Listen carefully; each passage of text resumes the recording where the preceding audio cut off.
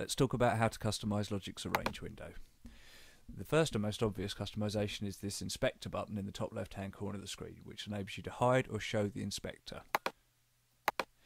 This can be useful when you need a bit more space on the screen. You've also got these preset tools that run along the top of the screen where I'm moving the mouse now, and you can have any tools or any combination of tools you like available to you there.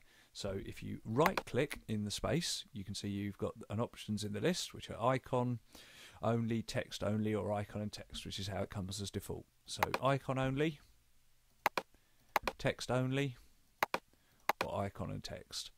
Now you can actually choose which of these tools is available to you. Again, right clicking or control clicking in the space and go to Customise Toolbar. Once you've got Customise Toolbar open, you can see again you've got a bunch of preset options here.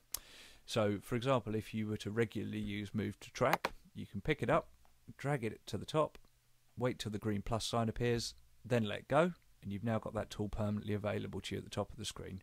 If you decide you don't want that, you can drag it away and it disappears. So let's add a couple that I use fairly regularly here. The first of which I'm looking for is Strip Silence, which is there, and drag it to the top. And then if you look at Previous Marker and Next Marker. If there's any tools that come in the preset list that you don't use on a regular basis, insert section in my case, you can drag it away and it disappears. If you don't like what you've done in terms of modification, you can drag the default toolbar back into the top bar and you're back where you started, and click Done.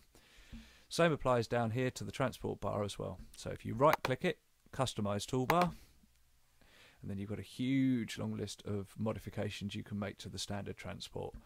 In our case, let's add capture recording. OK, and we've got our capture recording button added down the bottom here. Again, if you don't like what you've done, go back and right click or control click in the space, Customise Transport Bar, and you've got the Restore to Defaults button. You can also separate the toolbar from Logic's Arrange window so you can have it as a float window. You do this by going to View, Transport, switch it off and it's disappeared. If you now go to Windows and select the transport, which is Apple 7, you can bring it up and then you've got a transport bar. You can drag anywhere you like in the Arrange window. And that is how you customise Logic's Arrange window.